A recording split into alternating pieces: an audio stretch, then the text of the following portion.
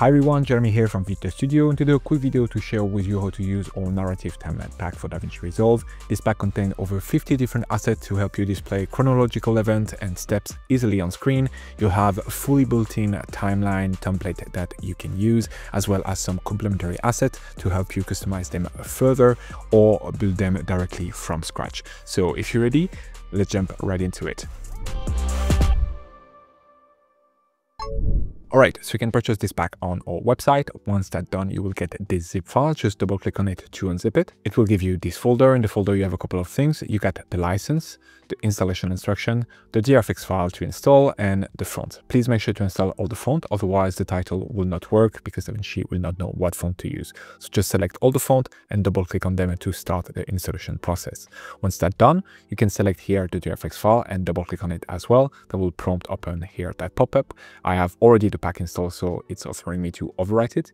For you, just click install. Then once you're in Davinci Resolve, you're gonna find it in here, your edit page. You can go over to Effect, Titles, Vita Studio, and then here you can just open the drop down and scroll all the way down if you have multiple pack offers already installed until you find the narrative timeline pack. As you can see here, there is another drop down. I can open it and I have multiple sections. We have composition and we have individual assets. This composition section contains 35 different timeline titles that you can use. There is some that are curved, some that are horizontal, and some that are verticals. They will pretty much all share the same functionality. They will just differ into the display, the layout, and sometimes the amount of point. You'll see that most of them will have the common trait to have only up to 5 points, and a couple of them will go up to 10 points. Let's start up by bringing an horizontal one in our timeline so we can quickly see what we can do with it. So I'm gonna drag it here in my timeline. As you can see, that's a 5-point timeline right here. So that means that the maximum point count is 5. We can select anywhere between 1, 2, 3, 4, or 5 points. If we play it by default, it might struggle a little bit because those titles are pretty complex to make them very functional. So when you play them right away, they might not get real-time playback. So what I will suggest is here to go over to playback, run the cache, and then here instead of none, select smart. It will bring in your timeline here, that bar that will turn from red to blue. And when that bar is fully blue, that means the title has been cached in and you will get real-time playback. So as mentioned, all of the titles are pretty much sharing exactly the same type of functionality. You have two types of things that you can do. You can adjust the animation timing and you can adjust the look of that timeline. So generally, what will be at the top of the inspector right here will allow you to control the timing of the animation as well as what is at the bottom here. And all of the drop down here will help you to modify the aspect of the title. So first off, you can choose the amount of points that you want to display. For example, here, if you want to display only 3, you can select 3. Then you could adjust the point spacing for it to fill the screen properly and have exactly the same kind of spacing between each of the point. You could also adjust the angle of the line in that case, where here we can have it being a diagonal instead of something straight. We can control the overall size and position of the entire composition. We have the header right here. If we want to get completely rid of it, we can just delete that, but you can also, control the font, the colors, so on and so forth. Even here, you have the ability to add some more styling to the text. So for example, here, if I would like to have the text standing up, we can just go here to text box, toggle that on, and then here we could change the color to something like gray, for example, and that could help us to have that text popping up a little bit more. Now, if we want to have it to the side, we can just adjust the position, and here we go. We've already made, a bunch of change to this to have a different layout compared to what we started from with this, and this just in a few clicks. Now we can also make some adjustment to the line. So right now, if that's a bit too thick, for example, we could make that line thinner. We can also change the color of the line. We have then the point. So same thing here. We can just reduce, for example, the point. If we want to have them being more discrete, we can change them from circle to square or diamonds. We can adjust the overall width of the line or completely remove the line if we want. We can also adjust the overall position of all the points by moving them, closer or further from the beginning. We can, again, reduce the point spacing as well. And we also have the ability to switch the position of the overall callout. Right now, for example, the first one is at the top. If we want, we can flip it and it will appear right here at the bottom. And that's the same for all of them. So here, if we want to flip this one as well to have it at the top, we can do that. So in the case you want to have everything at the top, you can easily do that, or you can flip everything at the bottom. So most titles will share that functionality. Also, again, same thing here with the style. You can have a box or an outline if you want. So here, for example, instead of having the box, we can select the text outline and our text will be outlined right here. Or we could have instead a box outline, and now we will have an outline on the numbers. So there is really no limitation on the customization aspect. You can do quite a lot of things with them to make it fit exactly the look of your project. So that's for the overall customization of the look of the design. Now for the timing of the animation, let me just bring into the timeline, let's say another title, so I can show you what you can do with that. So for example, here we have 5 different points. Let's say I'm gonna extend that title right here, and I would like to have the 3 points coming in at the beginning of the title, and then having some time elapsing. And after that, I want to have the 4th point and the 5th point to come later on. We can have that much control right here in the inspector. First off, right now, if we are playing the title, as you can see, we have everything coming into place within 1 second. You can adjust that to be either faster or slower. So right now, if we want it to take 3 seconds instead, we can just select 3 seconds. And now as we are playing it, it will take 3 seconds to complete. So it's going to be a lot slower. So as mentioned, if I want to have only 3 points coming in at the beginning and then 4 and 5, what I would do is here, select my 3 points. So we're going to have everything coming up at the beginning with 3 points. Then I'm just going to make a cut wherever I want my 4th point to be coming up. Here on my first section of the title, I'm going to switch the animation out to off. And so now we will have everything staying on screen. If that was on, as you can see, we'll just save the screen. So we just want that to be off. And then on the second section of the title, I'm going to switch to individual and I'm going to switch to 4. That way, we're now going to have the 4th point coming into frame. And we can just continue to do that. For the 5th point, I'm going to just let sometimes ellipsing, and then I'm going to make a cut again. Same thing goes. I'm just going to make sure to have the animation out here as off. And then here on my 5th point, I'm just going to select point count as 5. Now, as you can see, as I'm playing it, we got the first 3 points coming into frame. Then we got sometimes elapsing. We'll then gonna have the 4th point coming up right now at the cut. Again, sometime elapsing further. And when we're going to arrive at the 5th cut, we're going to get the 5th point coming up.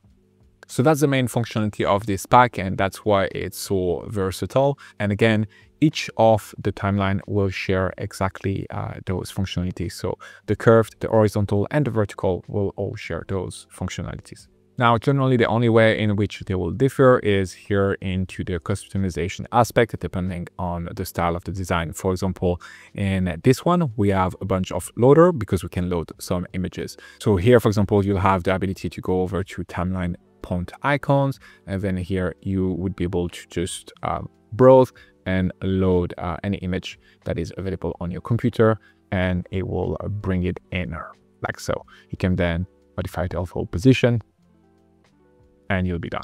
Now, if you need to bring a further customization to a certain timeline, that's where the individual assets are coming into play. So we have an entire section called individual assets with different categories. We have annotations, callout points, line elements, lines, and multi-branch.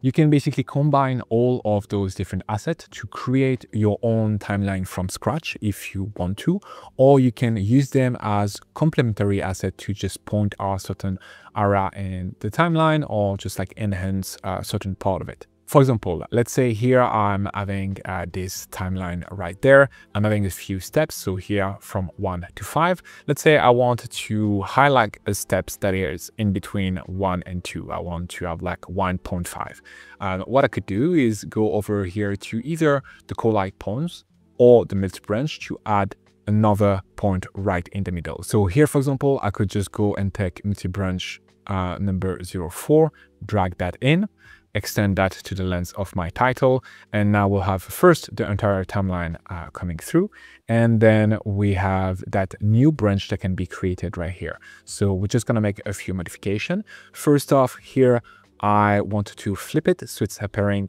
here at the bottom. So I'm gonna go and flip it vertically.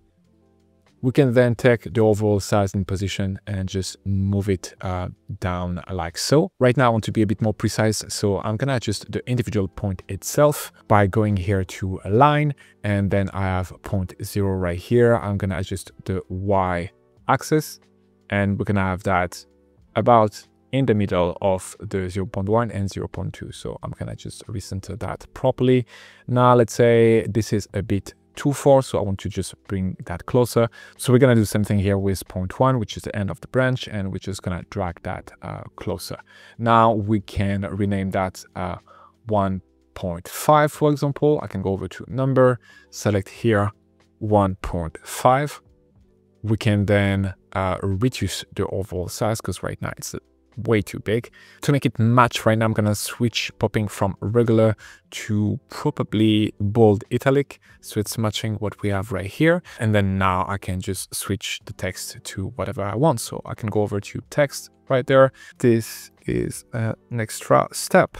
We can obviously change the font. We can change the overall size. If we want here to have a box, we can just scroll down to the style, switch that to number 3 text box, toggle that in, and then here we can change the color to be, let's say, a gray or whatever a color we might want. So very easily now we have our timeline coming up, and then we're gonna have our multi-branch highlighting that specific part of the timeline. Those branches can also be stacked and used with each other to just create more complex tree. So, you can have, multiple branch all at once. The cool thing with it is, let's say here we have like all first text, then I can just stack up another one of that title. Now we can choose, instead of having, angle, we can have curve or we can have straight. And now we can move the position of that point. So we're going to drag that down. And so we can create basically here another branch. I can then, for example, duplicate the first one that we had, and then we can flip it as well. And now we have, again, another branch. Now here I might need to make some adjustment so the points are like fully aligned. Here we go. But now basically we've created like a 3-branch type of title. So here you could create completely stuff from scratch using, for example, the combination of the annotation and the branch and the different collab point, for example. So how can you create your timeline from scratch? Where you have first to start with a line. So you have 2 choices for the line. You have either a simple line or a line with already an element built in. So the simple line is pretty straightforward. You can just bring that in your timeline. That will be, the base of your title. There is a bunch of stuff that you can adjust from it. The animation, the scale, the looks, so on and so forth, but it's pretty straightforward. There is nothing crazy about it. But then you can go here and add either the multi-branch to just build some callout out of it, or here you have callout endpoints. So you could easily take here, for example, that callout and then having it align properly here on your main line. So I can just drag that at the beginning, align it properly on the line, and here we go. Now we have the line coming up, and then we have a certain point. Now you can just combine those to just create differentiation between, for example, certain part of the timeline. So here we can use another callout, do the same thing right here, bring that on a specific part of it. And again, now you have basically full control over the timing of each of the animation coming in and the type of point that's going to come in. So that can be really helpful to just, explain something that is happening through time, or like a step-by-step type of process. As well, there is here some annotation that you can use, for example, at the top of your title to explain what that timeline is actually about. So we could here having that right above our entire composition, explaining what this is all about. Or you could reduce them to use that as extra text here to display things. For example, here we get August 2012. Now we could just take that, reduce the overall size, drag that right below August 2012, and now we basically have a subtitle explaining what might be happening in August 2012, and we have that right here. Now we also have a line that have direct element already built in them. So for example, here, if I take that first line element, as you can see, now we're gonna have the line showing up and the first point coming into frame. Now you can use those to create basically your own timeline and just stack things up. So here we can again flip the point if we want to have it either on the left or on the right very easily. We can also adjust the horizontal or the vertical axis. So again, you have a lot of flexibility with that. So now if I want to have, a first point being all the way at the beginning, I could just have that right here. We can then make any customization to the design. So here for the shape, for example, of the point, we can switch from circle, square, or diamond as well. We can change the color, so on and so forth. And now whenever we're happy with the design, we can then just copy it to the track above. And now we'll have another point coming into frame. We can then adjust obviously the position of that point, so it's arriving wherever we want here on the line. And so we can continue to just stack those up to create a timeline that is as long as we want it to be. The goal with this pack was to give you as much flexibility as possible to create interesting timeline and being able to adjust the timing very easily. So here you can start from basically one of those compositions that we have, and then you can continue to just build them up with the individual asset or create them from the ground up from the individual asset. And that's pretty much it. I think that covers everything. Let me know if you have any questions. Thank you so much for watching. If you want to try it out, there is a free sample that you can download and experience for yourself. If you want to get this pack, it's available on our website. Thank you very much for watching, and I'll see you in the next one. Bye. Speed up your workflow and create better videos using the pack available on our website, including titles, transition, and templates built only for Davinci Resolve. Get started today by downloading our free starter pack that contains over 150 elements. Link in the description below or at videoeditorstudio.com.